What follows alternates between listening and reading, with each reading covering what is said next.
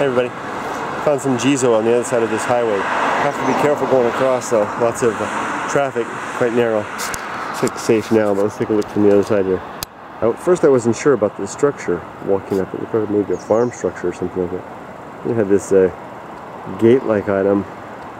Perhaps that's used to hold some sort of decorative items. The structure there, clearly it has Jizo inside, perhaps Rokujizo. Okay, let's try to make our way across safely. Okay, this way, left, right, Hantai. I'm doing left. Left. Well, I'm in Japan, so it's right, left, right. Cool. Here we go. A stairway leading up. Let's quickly climb it.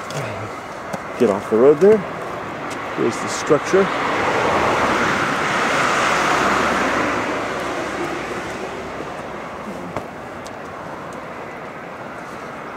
Appears to be a small Buddhist structure of some sort. Certainly seen better days. Pretty worn. Needs a coat of paint. The doors seem pretty worn out as well. But like many things in Japan, they feel worn. Some of it's just superficial. The structure can be quite sound. Look at those walls. And the beams up here look pretty sturdy. And a single bulb. That must be nice at night with that one bulb. Some utensils of cleaning, brooms and the like. Saisen-bako. And let's count them. 1, 2, 3, 4, 5, 6. Rokujizo. Roku being 6. Representing the 6 states of incarnation in the Buddhist tradition. Let's take a look at the face.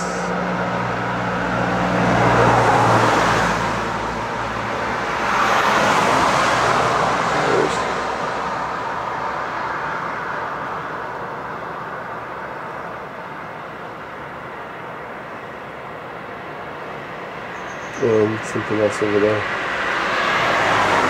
Very, very nice. Probably a good place for hornets too.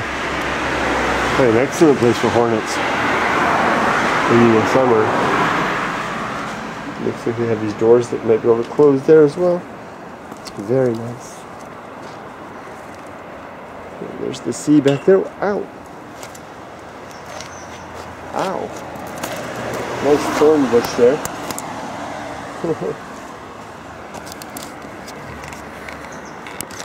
What I get for not leaving an offering. Very nice. Oh, I can see the tip of the Izu Peninsula from here before this big bus comes. That's the edge of the Izu Peninsula over there. Here comes a big bus. Stand back. Don't get run over.